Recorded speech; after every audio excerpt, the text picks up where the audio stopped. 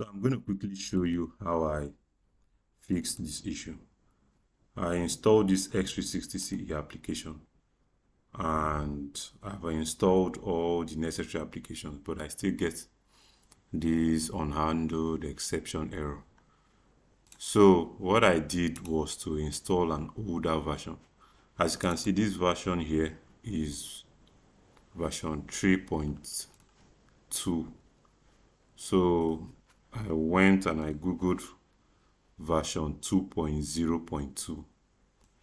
So I just installed an older version. I went to this website here and then the download started.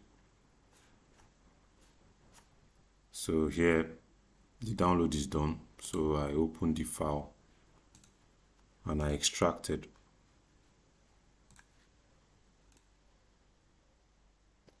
So after extraction, I ran it and I realized that I didn't have that issue again.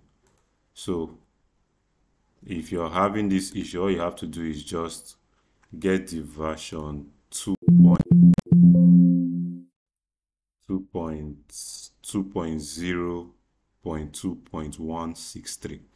I'll drop the link in the description so that you can download from the website. So here I can set my gamepad and without any issue, as you can see, my gamepad is working fine.